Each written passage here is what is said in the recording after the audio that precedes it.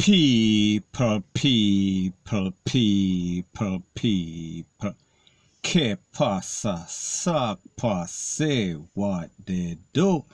Now people, the first part of the video is called be very careful of who, which part and where you trust, especially when you go overseas, if you are a returning resident or even if you go on some sort of farm program.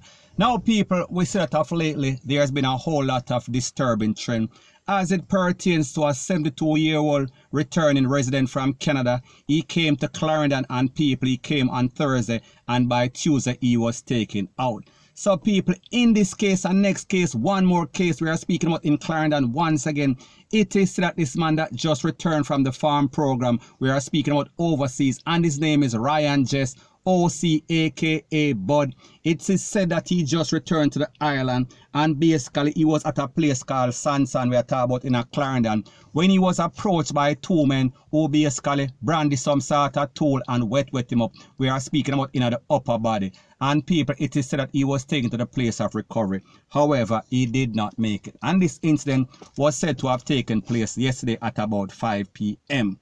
Now people, when we think about stuff like this, like I said, we saw the disturbing trend. We see a family member, set up family member coming from the airport. We see a brother take out brother, sister take out brother for house. All sorts of property, goat, sheep, rete, lele, blue, blah, bling. And people, I can just imagine that this person was taken out. He might have been, and people, again, I am just speculating. I am just talking about possible scenarios.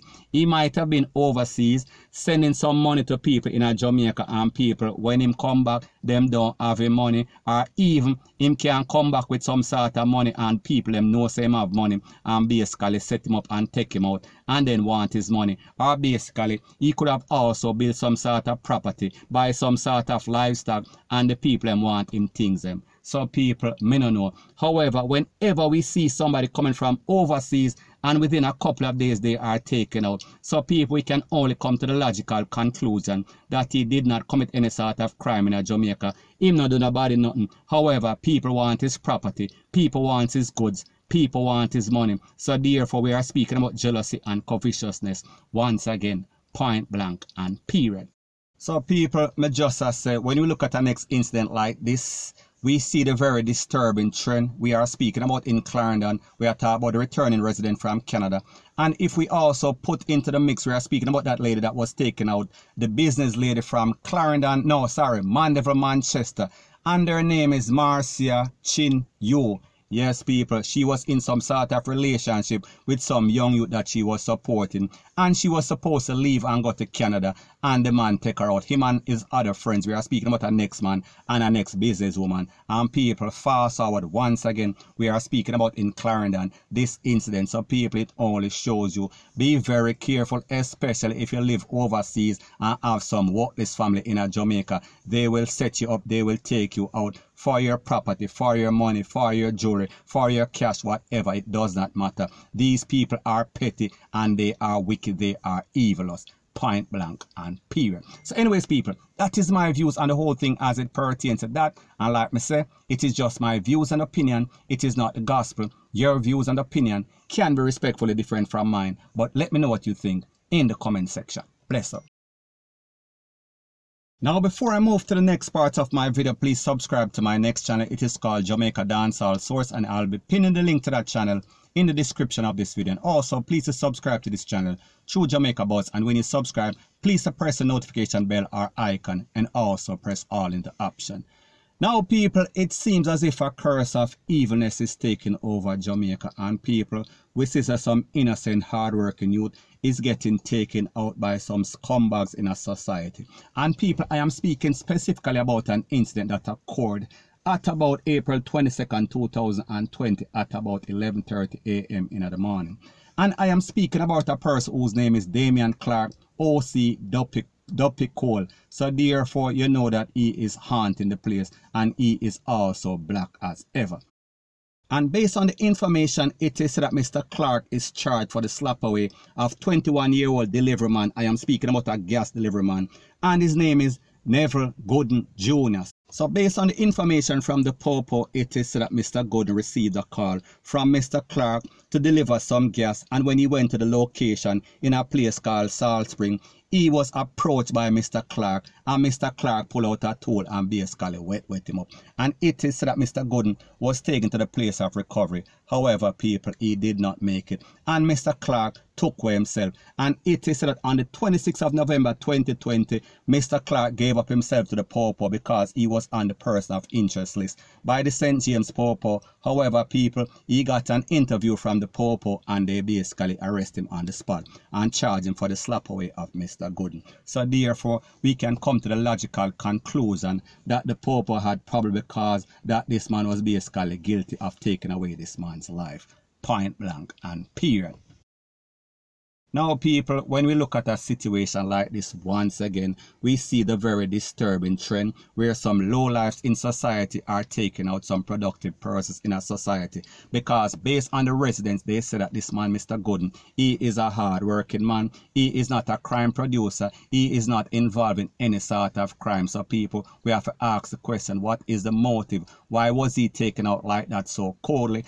And based on the report from the Popo, this was no type of robbery, so therefore robbery was not the motive. So people, obviously this was some sort of hit. This man was paid to do something, and he did his job and take with the man. And people, like we see, he was on the run for a couple of months. We are speaking about from April to November. So therefore he is now in the custody of the Popo. So people, the moral of the story is this. Why commit any sort of crime only to get caught a couple of months later? What type of money did you get paid? What was your motive? What did you achieve to basically dip on the run for a couple of months and then locked up, and more than likely going to get a couple of decades if he is proven guilty? People, it makes no sort of sense. It is mind-boggling. It is kind of crazy what is going on in Jamaica. However, every day we get up, we see the same old same. And people like them say, the definition of insanity is doing the same thing over and over and expecting different results. Point blank and period. So anyways, people, that is my views on the whole thing as it pertains to that. And like I say, it is just my views and opinion. It is not the gospel. Your views and opinion can be respectfully different from mine. But let me know what you think in the comment section. Bless up. Now people, the next part of the video is called All the Good Places in Jamaica is Getting Bad. I am speaking about those rural, tranquil areas that are not known for any sort of violence, and we see that the bad places are getting worse. Now, based on the information, it is said that 4 persons were conned up and wounded in a place called Guava Gap. I am speaking about Stony Hills. I am speaking about in a rural St. Andrew. And based on the information from the commanding officer of the St. Andrew North Popo, I am speaking about a person whose name is Aaron Fletcher. He has confirmed, however, he says that he does not have any sort of motive for the incident. However, based on the information from the top cop, it is said that 4 persons were conned up and they were taken to the place of recovery, and it is said that one of them is in serious condition and the other 3, they are in stable condition. And based on the information from the Popo, it is said that the 4 men, they were playing cards and playing dominoes in the vicinity of a bar when some people roll up in our car and alighted and started to blaze up the place. And after the SMOKE cleared, the 4 men were basically on the ground. They were down. However, they were not out. So people, the top commanding officer, he is saying that he is perplexed, he is wondering, he is pondering, because that neighborhood, it is not known for any type of activities such as that, especially this type of serious thing in which 4 persons get conned up one time. So they want to know what is going on. They want anybody with any type of information to contact the Popo, and they say that they are doing all sorts of investigation. They are probing to make sure that there is no type of retaliation and make sure so them basically cut this off where it started. People, it is very bad. So anyways, people, that is my views on the whole thing as it pertains to that. And like me say, it is just my views and opinion. It is not the gospel. Your views and opinion can be respectfully different from mine. But let me know what you think in the comment section. Bless up.